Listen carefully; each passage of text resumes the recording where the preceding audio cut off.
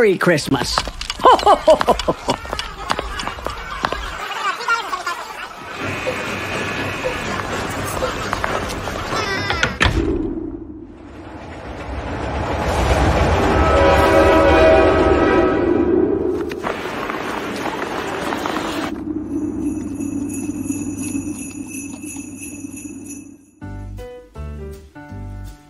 Christmas story.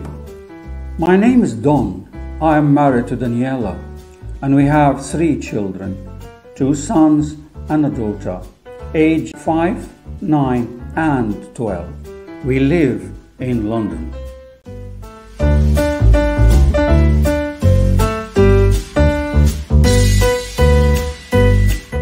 I work as a system analyst, and Daniela works as a teacher.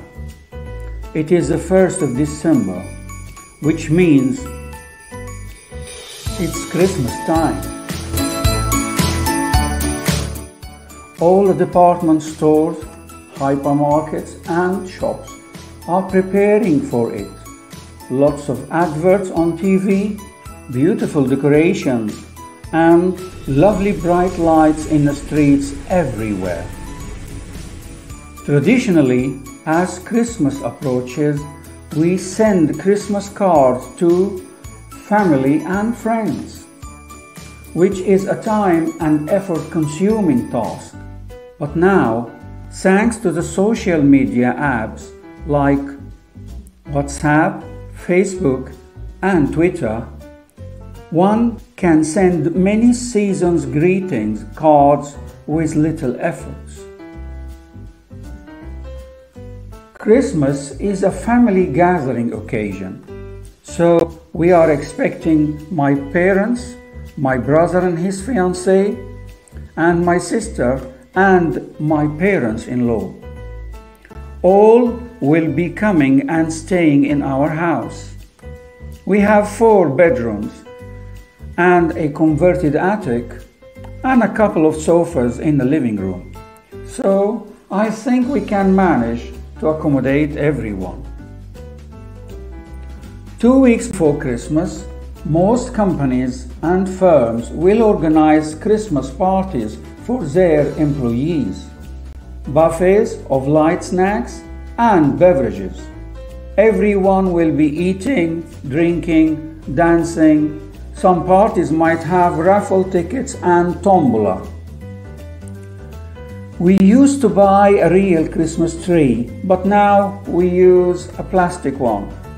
The children and I spent the morning decorating it with ornaments, baubles with lots of bright colors, bells, stars, fairy, flickering lights, candy cane, Santa Claus effigies, sleigh, reindeer, elf, gingerbread man, and on the mantle we put some stockings.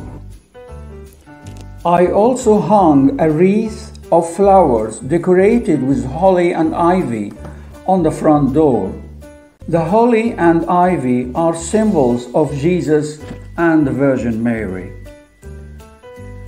I took Daniela and the children to central London to watch the switching on of Christmas lights outside Hamleys, the well-known toys store, by a famous celebrity.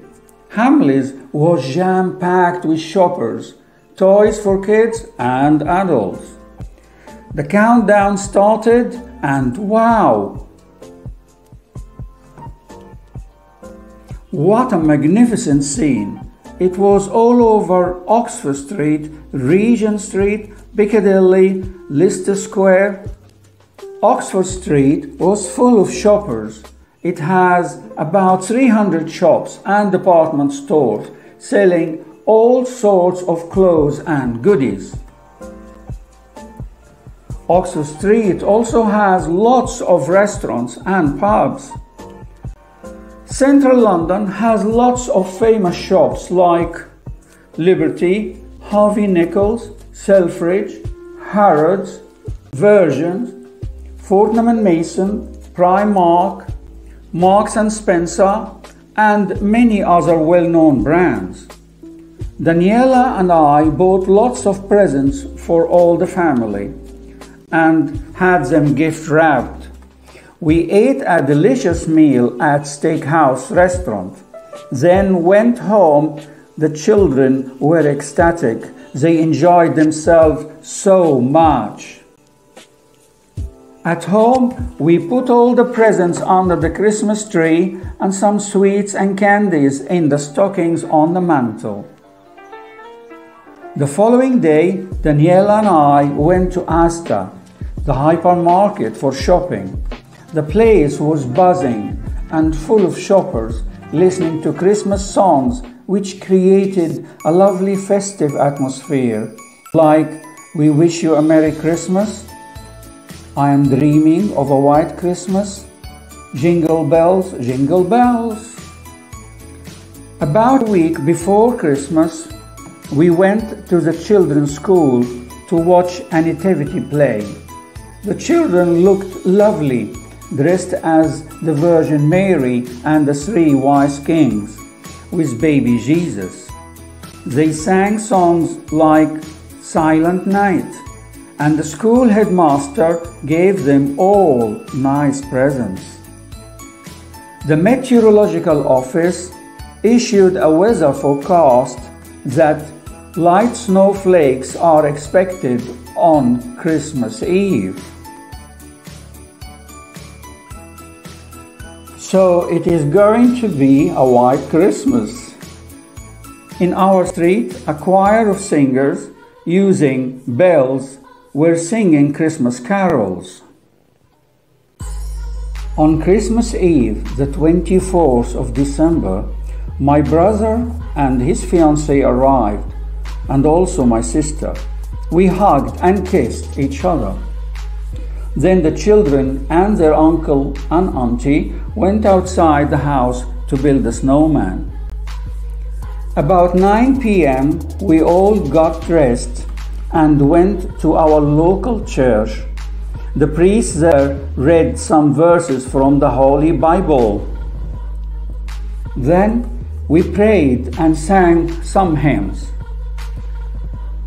Our youngest son, Kevin, bless his cotton socks, still believes that Father Christmas will come down from the chimney and leave his presents in the stockings and under the Christmas tree.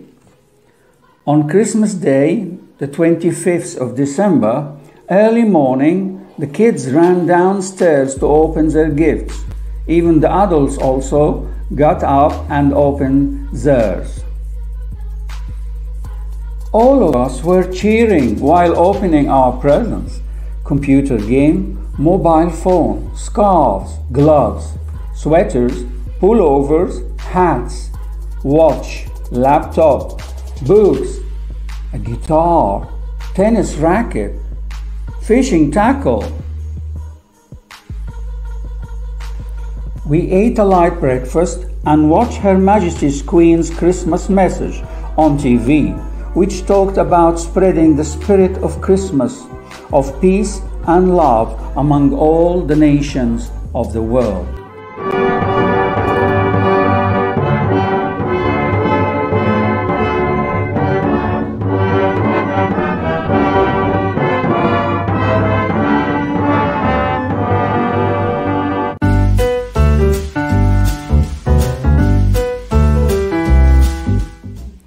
Then we sat down to enjoy our Christmas dinner. The table spread looks lovely. We all started pulling Christmas crackers, laughing at the jokes in it, and wearing plastic rings and paper crowns. As I was sitting at the head of the table, I started to carve the turkey. Everyone had vegetables like Brussels sprouts, carrots, cabbage, parsnips, green peas, Yorkshire pudding, turkey stuffing, and gravy on his plate. My dad-in-law drank some port. The children drank fruit juice, while the rest of us had red and white wine. The sweets were Christmas pudding and mince pies. My sister has a sweet tooth, so She put some brandy on her Christmas pudding, set it alight, then added lots of clotted cream. Too fatty and high calories, I know, but that is how she likes it. My brother picked sprigs of mistletoe, raised it over his head, so all of us had to kiss him, as tradition goes. It was a lovely Christmas time. Great to meet many family members and talk about sweet memories.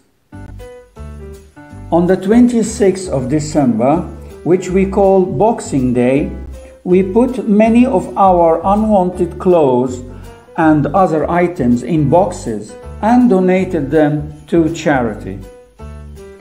On New Year's Eve, the 31st of December, many Londoners like to celebrate it at Trafalgar Square, where they listen to Big Ben striking 12 o'clock. After that, everyone shouts Happy New Year, and they exchange hugs and kisses, wishing each other a happy and prosperous year. Then, traditionally, they cross arms and sing the famous song Auld Lang Syne. Should all acquaintance be forgot and never brought to mind? Should all acquaintance be forgot and days of Auld Lang Syne? For Auld Lang Syne, my dear, for Auld Lang Syne, we'll take a cup of kindness yet for days of Auld Lang Syne. Merry Christmas and Happy New Year, everyone. I thank you, Jimmy.